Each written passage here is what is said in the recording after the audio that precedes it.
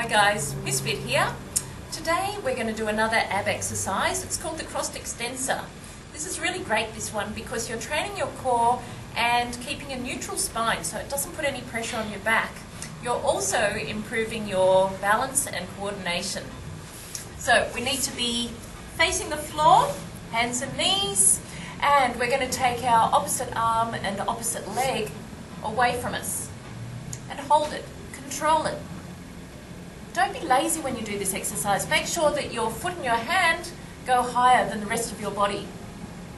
Now once you feel you've got that one down pat, let's try something a little bit harder. So we're going to take our arm and leg away and then out to the side, back to the front and down.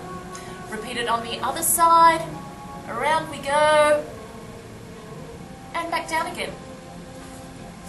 You'll see this exercise in your Miss Fit MakeOvers program. Make sure you follow the number of repetitions that we recommend. If you need any more information about our classes, always just refer to our website. See you soon.